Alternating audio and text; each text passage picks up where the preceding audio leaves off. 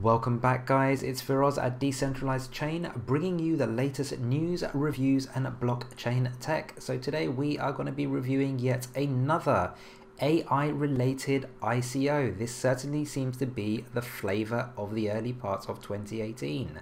There are a number of ICOs competing in this space and the market is slowly getting saturated. But let's have a look at Decentralized Machine Learning and see what it is that they're planning to do within this space as well. So DML are looking to launch a protocol which is designed to expand the reach of untapped private data. The way they plan to do this is run an algorithm on users' devices to ultimately make use of that private data without unleashing that private data, but at the same time taking the outcomes from the algorithm that has been run on the device and providing that for the use of crowdsourced analytics and prediction analytics. So what does that really mean in practice? What is it that they're actually bringing to the market? Well, first of all, if we have a look, we have on-device machine learning without data extraction. So ultimately what that means is that they're planning to run the algorithms on your device without exposing the data or your personal data for that device. So ultimately they will just take the outputs that are generated and the private data stripped away for the use of crowdsourced and prediction analytics. The next one is that they're looking at unleashing innovation from the periphery. What that means is that they are looking to create a AI developer community. So similar to what we saw in Effect AI, this is ultimately a marketplace which pretty much promotes or helps promote developers create their AI algorithms, put it on the marketplace, get other organizations to ultimately look at it, test it out and use it, and obviously with an incentive to pay to use it as well. Then we've got connecting idle processing power of billions of devices. So the idea here being is that the algorithms will be run, and I'm assuming here on your mobile devices. So whilst they are idle, they will harness that grid technology of all these devices to run those algorithms, to get that prediction analytics, to get that crowdsourced analytics that they're looking for. Then you've got mass participation in machine learning training. I mean, this is all related. I don't know if you know or you don't know, but when it comes to creating an AI algorithm, it doesn't necessarily just work off the bat. All AI algorithms require learning, and the way they do that is they push data sets out into the market, so human intelligence will then review that data set and then provide the outcomes of that data set or the results from the outcomes into the AI, and the AI will consume that in order to learn, in order to understand what it needs to do, and therefore that's how it evolves. Then you've got multi-blockchain adoption. So the idea here being is that they want to become an agnostic protocol and working across multiple layers of blockchains. And then lastly, returning power to ecosystem owners.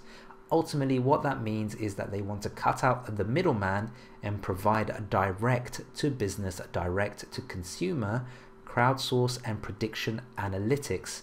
At the moment, this type of computational power that's required for crowdsourced analytics and prediction analytics are really only available to the big corporations that have those deep pockets in order to be able to do that. Now let's actually have a look at what this looks like in practice. And what I mean by practice is I've reviewed their white paper, and I do have to say it is one of the better white papers I've seen out there. It's very well thought, very well planned and very well sectioned and very detailed. Now one thing that I really like, and in my line of work, I'm a product manager, I run my own product management consultancy, and I work with developers, I work with UX individuals to help them bring those ideas, those developments to life. And one of the best ways I find that is certainly starting with a flow diagram that really explains the crux of what it is that we're trying to get out to the market. And one thing that I found in this white paper is really what I think is a great flow diagram. I'm going to go through this flow diagram, and hopefully by the end of it you will understand what it is this project's looking to deliver and how it will deliver that for you. So let's start at the bottom. If we go here, we've got 1A, which is the customer. So here you've got a customer that is looking for a particular type of algorithm that they want to run, or a particular type of prediction analytics that they're looking for. So they go into the marketplace and they have a look at the list. So here you've got the DML platform. Within here you've got the marketplace management. So this is where all the algorithms will be stored. Now remember when we said that they actually wanted to create a community, so for developers to be able to start creating their algorithms, putting it out on the marketplace in order to get it tested, to kind of see what the results are, but ultimately to also to then sell to corporations, to organizations, to individuals who are looking for crowdsource analytics or prediction analytics. And so 1B on the left hand side, you've got the developer section. They've got their go-to marketplace and they submit their algorithm for algorithm validation. Once that's done, it's within the marketplace and therefore is displayed. People can see exactly what it is that's out there and they can use that. Now, once a customer has chosen a particular type of algorithm that they want to use, it then creates a smart contract on the blockchain. So the smart contract being an exchange of a service. So they will ultimately pay for this particular protocol or for this particular algorithm to be used, and the smart contract will be there to facilitate a trustless transaction. What then happens is then this particular smart contract goes out to the distribution node, okay, and the distribution node will determine the list of eligible users that have the software installed on their devices and are ready to go and really give up that computational power in order to do that. So it will send the algorithms to those devices. The devices, which are going to be step 4 here, which the data owner has, okay, they will receive the encrypted algorithm, they'll run the algorithm, they'll generate the encrypted local machine learning prediction results. Once they've got that, they will then send those results back out to a federated node. So the federated node will act as an aggregator. It will take in all of the results from all the various devices. Just remember that it's not going to be the smart contract reaching out to one user. What you're doing here is you're tapping into the grid of potential thousands, if not hundreds of thousands of users here. So you're getting all of that aggregated data into the federated node at step 5. Once that's come through, it then goes into the reporting node. So the reporting node will build the reports, which will provide the results in a concise, unbiased manner. That then goes back in to the final report.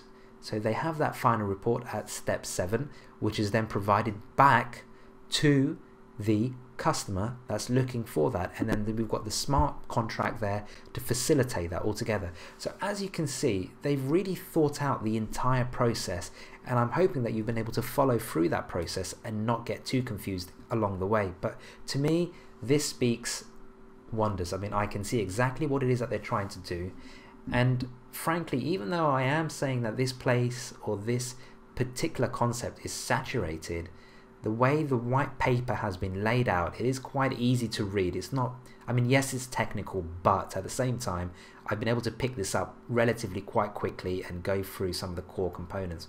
I haven't gone through all of it, but I've gone through the gist of it to understand what it is that they're looking to do, and I understand what it is that they're trying to do. If I try and simplify it, they are providing a marketplace where you can go and buy your algorithms. Once you've bought that algorithm, then they're providing the computational power behind that in order to run that algorithm.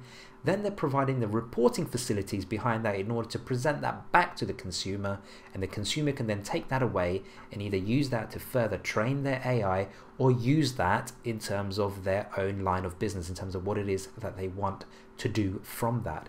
So now that we've seen exactly what the product is about, let's move on to the prototype. So, you know, what I really like in any project is just as much as a well-written white paper like the one that we've just gone through, and it's really easy to understand for anyone just to pick up, just because of the way they've done the flow diagrams. It's just, I can comprehend exactly what they're trying to do. It's not that technical in terms of trying to understand it and really convey the message to others. And what even helps even more is when you actually have a prototype to show and demonstrate that capability as well. And this is exactly what they have. They've got the DML prototype demo. I won't necessarily go through all of it, and I'll leave the description at the bottom for you to have a look. But here, basically, within the prototype, they give you all the functionality pretty much that they've spoken about within the white paper. So we're talking about searching and requesting and listing for machine algorithms. They've got the creation and the learning application request selection piece within there. They've also got running the actual algorithms. They've got submission of the learning results, generation of all the aggregated machine learning, and the smart contract transactions in DML as well, so the tokens for the machine learning models. They have it all. They have a significant portion of the white paper within their overall demo. So I would urge you guys to look at the description below. I've put the link in to kind of have a look. It's about 5 minutes long, but it goes through the entirety of the white paper and really brings it out into a more of a reality in terms of what is possible. And this is just a prototype, which is delivering a significant portion of functionality that we've sort of gone through. So certainly this is really good in my opinion. Now, moving on to a team. So let's just see what the team is like. So when we go into the team, we've got quite a few number of people. We've got Victor Chung. He's been a previous founder of 2 tech companies. They've also won startup awards. He has a background within the full stack web app and smart contract development space. So he's proficient in Solidity, which as we all know is ultimately the programming language on Ethereum to create your smart contracts, to create your dApps, etc, etc. But as you can also see, he does have a significant background within the development space. We've also got Michael Kwok, who is the project leader director. He is also a founder of 2 tech companies with startup awards. I haven't looked into what type of awards they are, but clearly they've mentioned these types of awards, and both of them have had these awards. Once again, well developed, clearly has a background. Now they do look like quite young fellas, but you know, we'll give them the benefit of the doubt. I personally like to invest in teams that at least have some significant presence within that space that they're looking to ultimately broach into, but you know, they have that experience in order to actually run companies. Now here, the blockchain developer and the lead project director clearly have had companies in the past, 2 startups that they've actually run.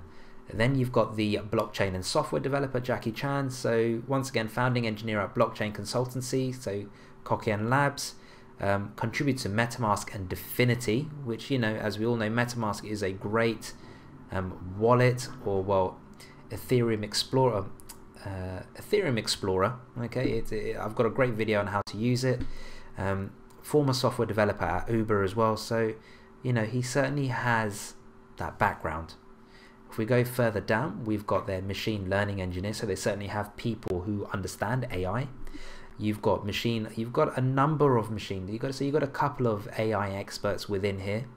And then likewise, we've got Patrick Sum, system security engineer, so significant, over 20 years of experience within that space. Remember, having your data private is quite key. It's something that they certainly dwell on within their overall white paper.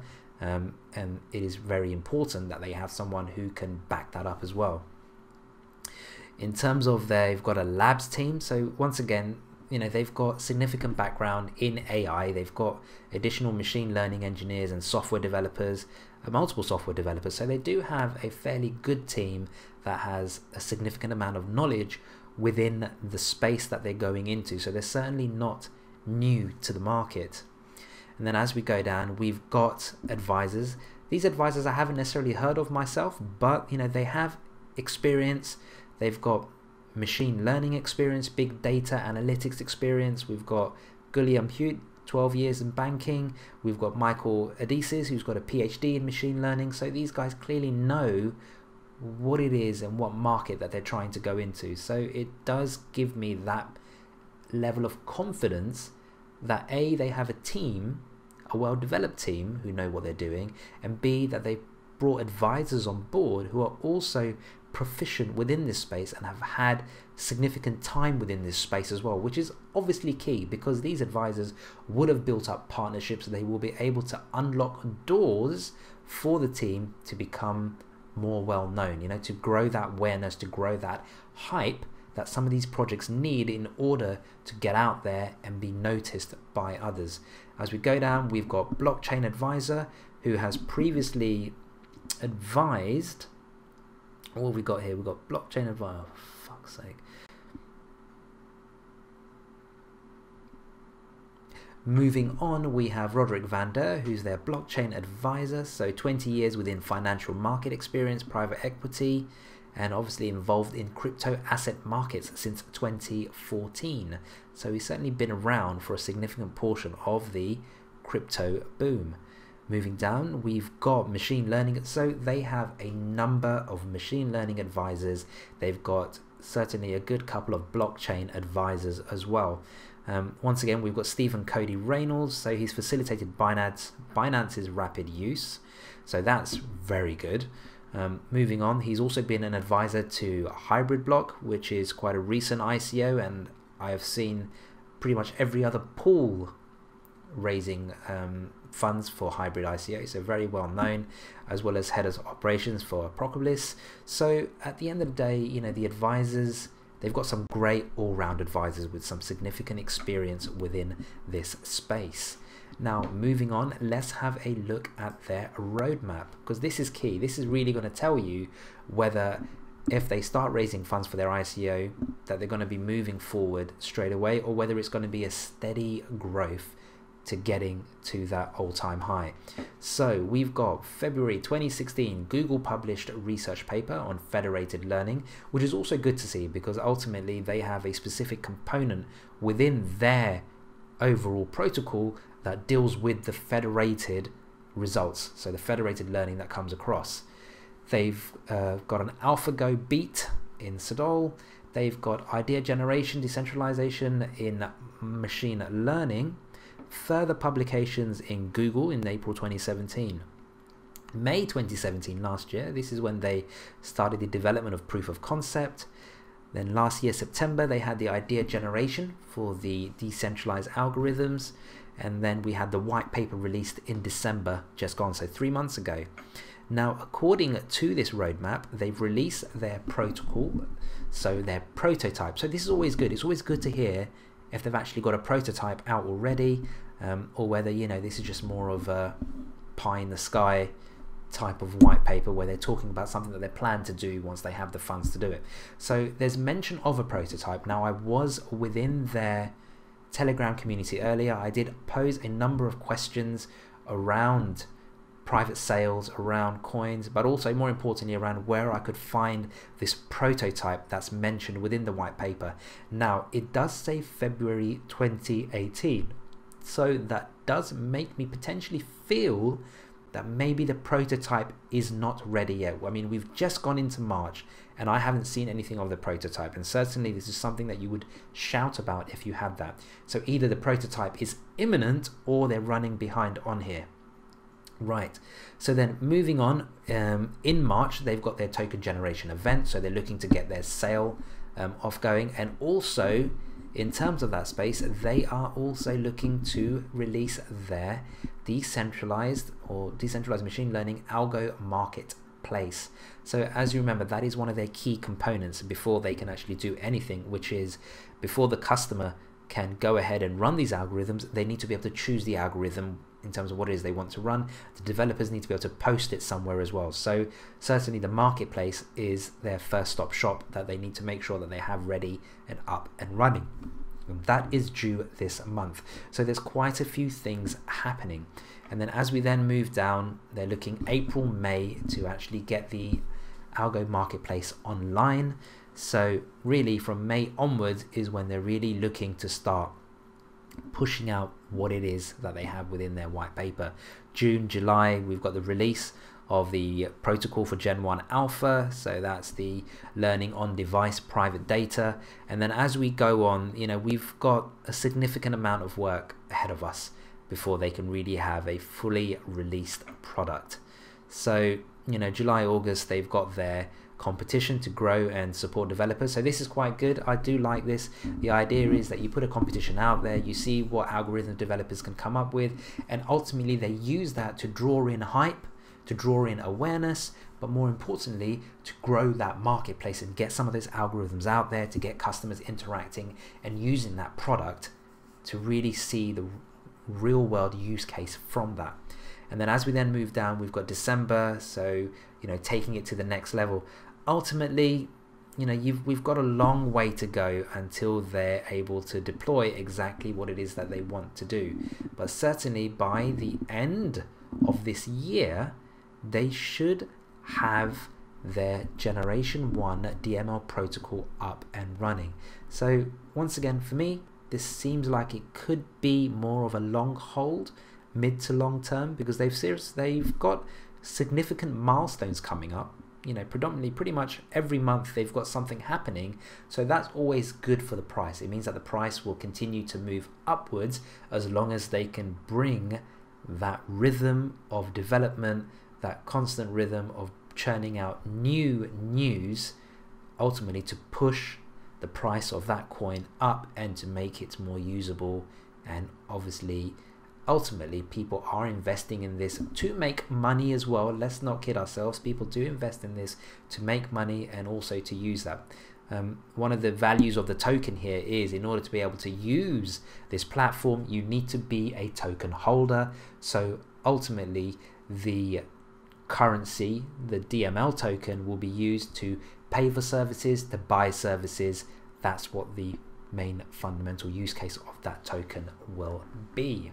Right, so now let's have a look at the token metrics. So is this something worthwhile investing in? Are the metrics good for us to invest in? So if we move over, we have token distribution.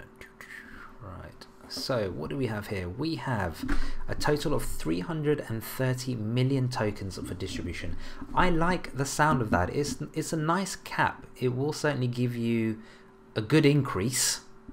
The multipliers will be certainly there, assuming that the project can deliver. Okay, in terms of how that's split, at first when I looked at the 36, I thought that's a bit low actually in terms of the token sale, but when I look at it further, in fact what they've got is just over 54% available as part of the token sale. They've got 36% that will be in the token sale. They've got 9.9% of those tokens which will basically be there to ultimately go into the ecosystem. The idea there being that there is a pool, there is some liquidity in order to start encouraging those developers to use the service, to get the service out there. So that's kind of more generating and used for that hype and drawing in the community in the first place. And then they've got another 8.3% that they're giving out as debug, development, protocol upgrades, bonuses for the developer community. So that basically means that those who are willing to use the system, willing to test the system, make the system better and evolve it through the use of customer insights. And there's no better insight than customer insight really when it comes to evolving your products. The customer is key. They are awarded for that portion. Then you've got 2.5% for PR, you've got 8.8% around strategic, you've got 15% in reserves, and 19.5% for the team. So far, I like the token metrics. They work really well. This certainly is not a money grab at all. Now, you might be thinking, well, what is the hard cap? What is the price of all of this? 330 million, what is it that they're looking to raise?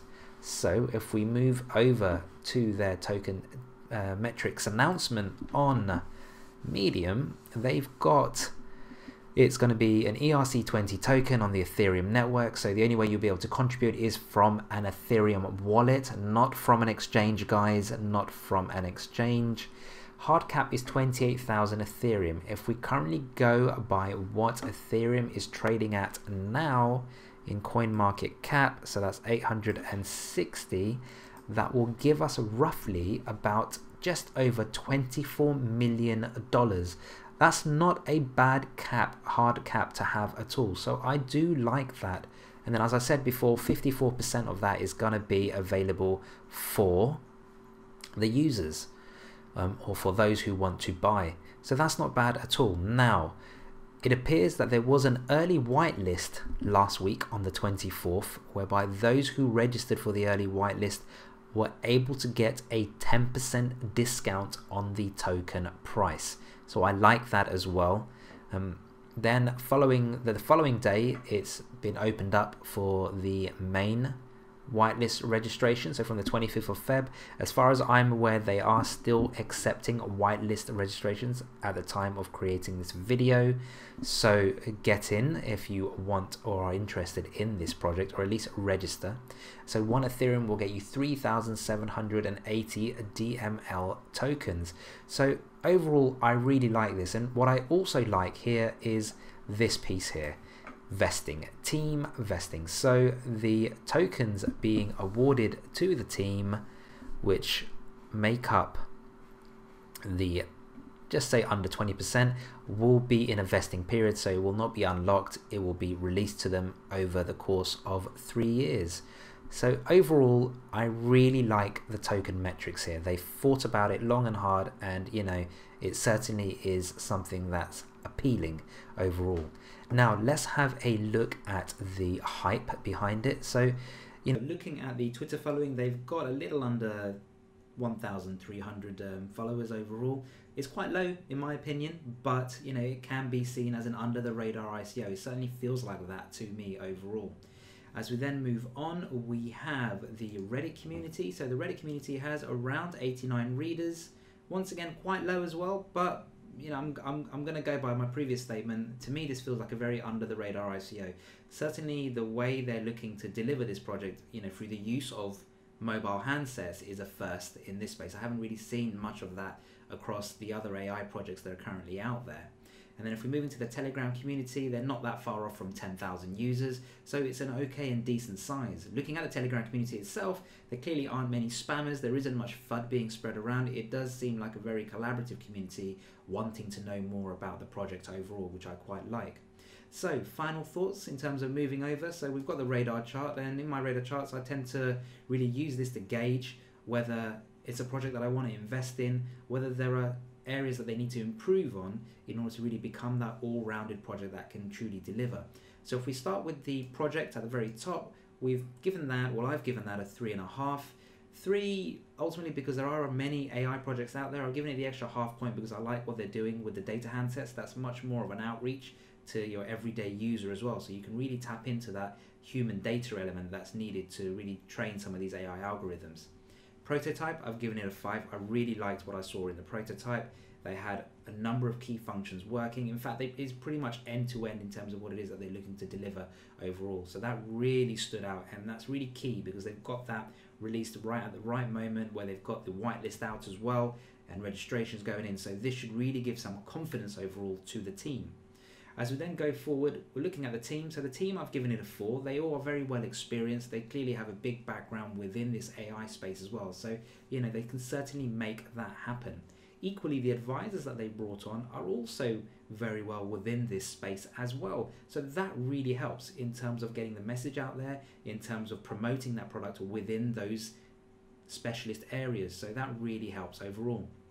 Token metrics, I've given it a 4. I was very impressed with the whole entire token metrics, the hard cap, the soft cap, the way they're looking to distribute. Even though it is just 36% of tokens that are available for the crowd sale, the remainder, which kind of make up the 50%, ultimately are pretty much within the liquidity pool to get more developers on board, to start using the actual ecosystem, to create algorithms, to test algorithms. So that's all there. So it's not like the team's taking that for itself. It's actually you setting that aside for development activities. And then they've got roughly around % they also have left is around bug development. So that's really getting the community, getting developers involved to use the product, to report on bugs and get those fixes out as well. So I like the way they're doing that. Ultimately, it is all for the public and none for the team. The vesting period for the team is very long, so they're certainly not going to be going anywhere any day soon.